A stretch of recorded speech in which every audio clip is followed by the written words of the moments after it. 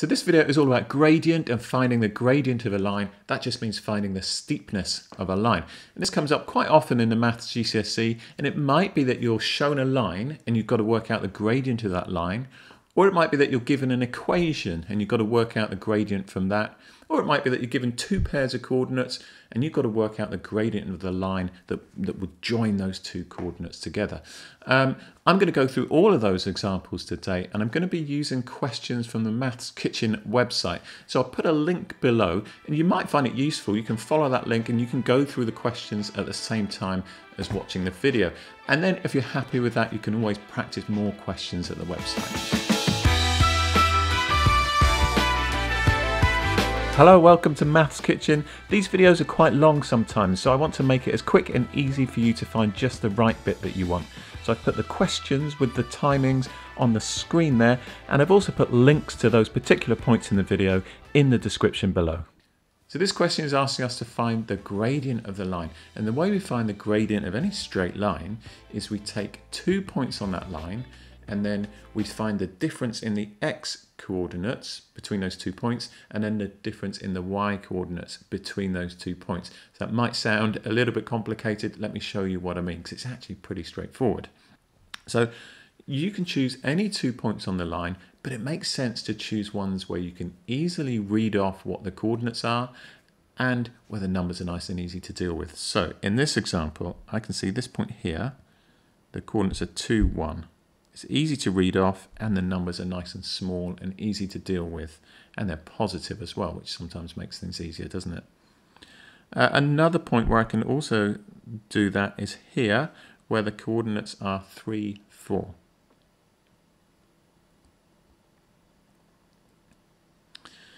Now, we talk about the change in the x coordinate and the change in the y coordinate. So it's a change in y over the change in x. So we write it as a fraction. People sometimes talk about rise over run as just another way of describing that, another way of remembering that. So the rise is the change in y, the run is the change in x. Okay, so you might find that easier to remember. Now, with this specific example, we're looking at the change in the x coordinate.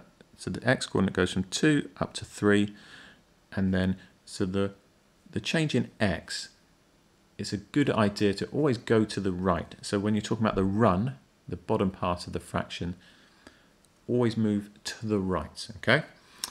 As I've shown there. And then the change in the y coordinate, well, it started at 1 and it's gone up to 4. So you can do these pretty easily in your head. You can see that that's a change of 3 on the y coordinate and a change of 1 on the x coordinate. If you want to be really thorough, and perhaps this is more useful on harder examples, but if you wanted to be really thorough when you're showing your workings for that, you could show how you calculated that 3 and how you calculated the 1, and you'd do it like this. So we would say that the difference between the two y coordinates, if we compare this one here with this one, the difference is 3, and we calculate that by doing 4 minus 1. So that's the rise over the run. Well, the run, we're going to compare this one with this one and find the difference. So it's 3 minus 2. If we simplify this, 4 minus 1 is 3. 3 minus 2 is 1. So we end up with 3 over 1. Well, 3 over 1, that just simplifies to 3, doesn't it? So the gradient of this line is 3. So that's a reasonably straightforward example. And showing this, the fraction there, in a way it kind of overcomplicates it, because this is pretty easy to do without that. But it's useful to know that, and it's useful to understand that concept for when you get onto some slightly harder examples. So in this question, we're being asked to find the gradient of a line, but the first thing to notice about this is that it's sloping down from left to right. That tells us it's going to have a negative gradient. This is just like correlation when we talk about negative and positive correlation. When it's sloping that way, we talk about negative correlation. when we're dealing with the gradient of a line sloping down like this, we say it has a negative gradient. So that's the first thing to notice. It's going to have, our answer must be negative. If it's not, then we've made a mistake somewhere, so we need to go back and check. So we talk about rise over run. Essentially, we're going to compare the change in the x coordinates with the change in the y coordinates. Right, so we've got rise over run. And we're going to choose 2 points on this line. Any 2 points will work, but let's choose ones that make our lives nice and easy. So ones where we can easily read off what the coordinates are and that give us nice, easy numbers. So I'm going to go for this point here, which is 3, 0. And this point here, where the coordinates are 1, 4. So rise over run. One useful thing to remember, if you always think about the run as going over to the right, okay? So this is going to be the run going over to the right, and you can see that the rise, it's not really a rise, we're coming down, aren't we? That's the negative part. Right, let's work out what that is then. So the rise has gone from, we've gone across from 1, you can see that there, that's that coordinate, and it's gone across to 3. Okay, that's this coordinate here. It's gone from 1 to 3. That is a change of 2, isn't it? Let's write that on there. And the rise has gone from 4 down to 0. That compares this coordinate with this coordinate. But because it's going down, we would say that that is negative 4. Negative 4. Let's look at what happens when we put that into our rise over run. So the rise is negative 4 and the run is 2. And if we simplify that, negative 4 divided by 2 is negative 2. So the gradient of this line is negative 2.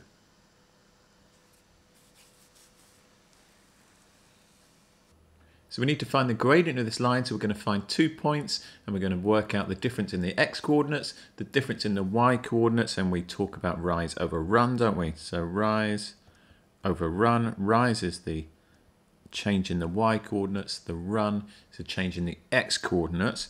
So let's choose 2 points. And as ever, we want to choose 2 points where it's nice and easy to read off what the coordinates are. So let's go with, tell you what, let's go with this point here. That is, the coordinates are 0, 1. And then where's another good point? This is a good point here, isn't it? It really doesn't matter which 2 points you choose. You will always end up with the same answer, but it's just about choosing ones that make your life quite easy. So that is 4, 3. Right then.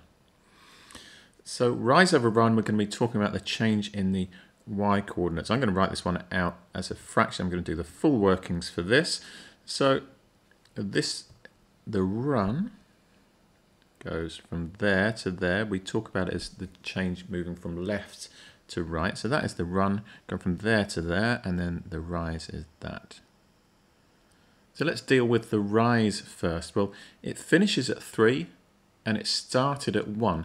That's a difference of 2. If we wanted to write that out fully, we would say that we did 3 take away 1. Okay, so we took the coordinate from this point and we subtracted the coordinate from this point, and we're going to do the same to find out the rise. We're going to start with the coordinate of this point and we're going to subtract the coordinate from this point. So we're going to do 4 minus 0. Let's simplify that. 3 minus 1 is 2. 4 minus 0, well, that's just 4. If we simplify that fraction, 2 over 4, that's the same as a half. So the gradient of this line is a half.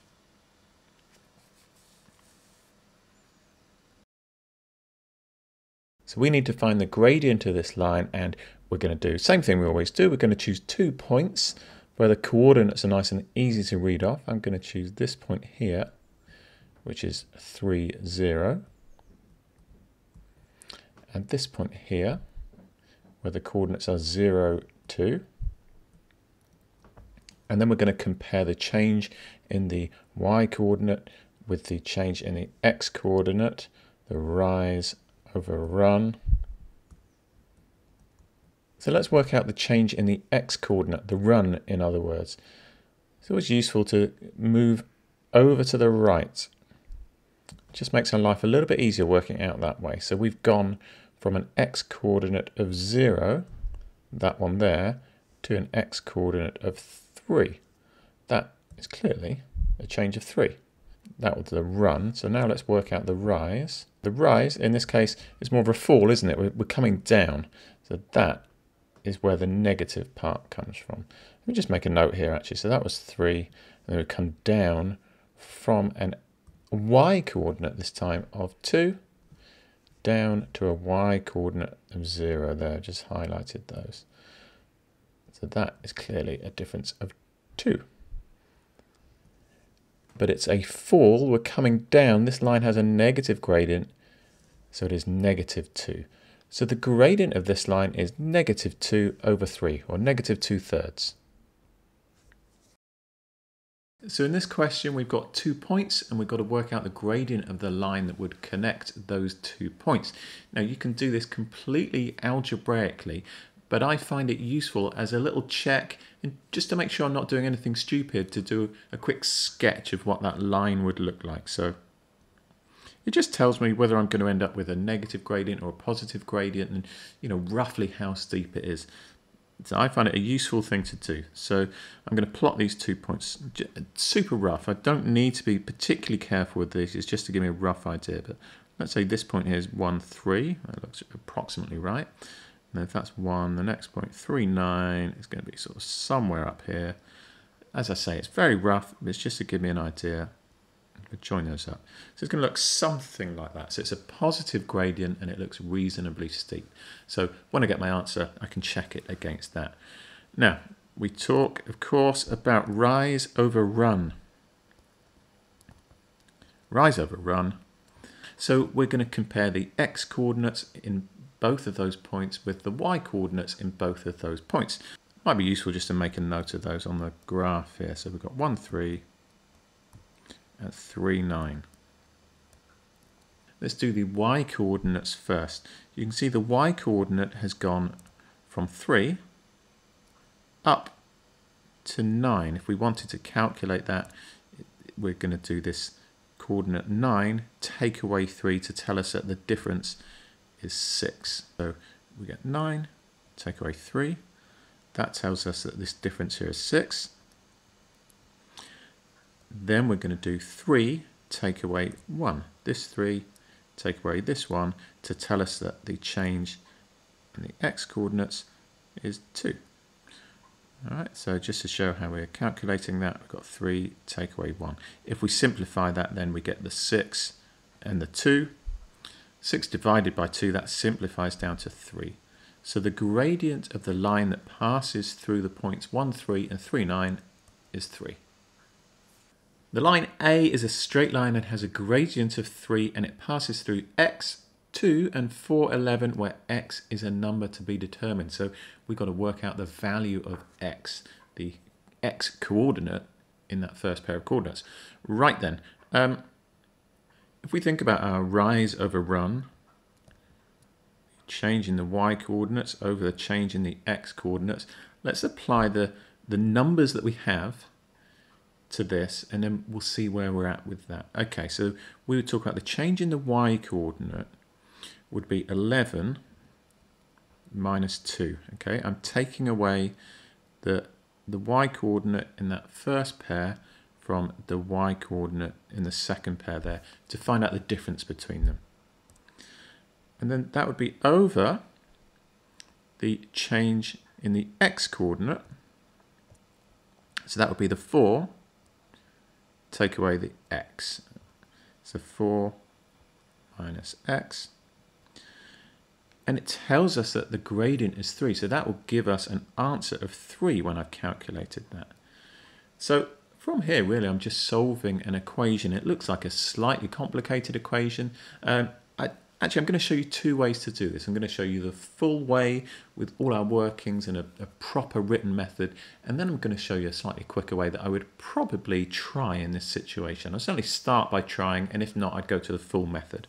Right, so the full method then. Let's just simplify a little bit to start with. So 11 minus 2 is 9.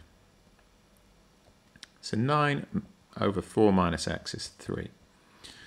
What I would then do would be multiply both sides by that 4 minus x. So that will give us 9 is equal to 3 times 4 minus x. Let's move my workings over to here. Then I would expand that bracket. So I get 9 is equal to 12 minus 3x. Then I'm going to subtract 12 from both sides. So I get minus 3 is equal to minus 3x. And then I'm going to divide by minus 3. So I just end up with one lot of x. So minus 3 divided by minus 3 is 1. So x is equal to 1. Right? X is equal to 1. If I write that the other way around. Okay, that is the full way to do it. And that's really good to understand that and to be able to do that. But often I will just try whether I can sort of solve it using a bit of common sense. So if I go back to this point here, that point, I'm just sort of going to cover that up with my finger. So I've got 9 divided by something is 3. Okay, 9 over something is 3. So you can't quite see what I'm doing there, but essentially I'm covering that lot up. And I'm kind of thinking, all right, 9 over what is 3? Well, that must be 3, mustn't it? So 9 over 3 is 3. That tells me that that 4 minus x, let's rewrite that over here, shall we? So we've got 9 over 4 minus x is equal to 3. Well, this part on the bottom here must be 3 because 9 divided by 3 is 3. So 4 minus x is 3. Well, 4 minus 1 is 3. So yeah, x must be 1. Realistically, I would probably solve it like that. If I wanted to show all my workings, I would do it the way I've done it here in the purple. It takes a bit longer, but it's certainly a good habit to get into. And it's good to be able to do that for the situations where you can't solve it easily like I did over here in the orange. Thank you very much for watching. I hope you found it useful. Gradient of a line does come up in a GCSE, so well worth practicing, and you can do that at the website. It's all free at mathskitchen.com. If you found the video helpful, it'd be really helpful for the channel if you could give it a little like or subscribe to the channel if you aren't already done so, or tell your friends, all of that stuff. Thank you for watching. I will see you in the next video.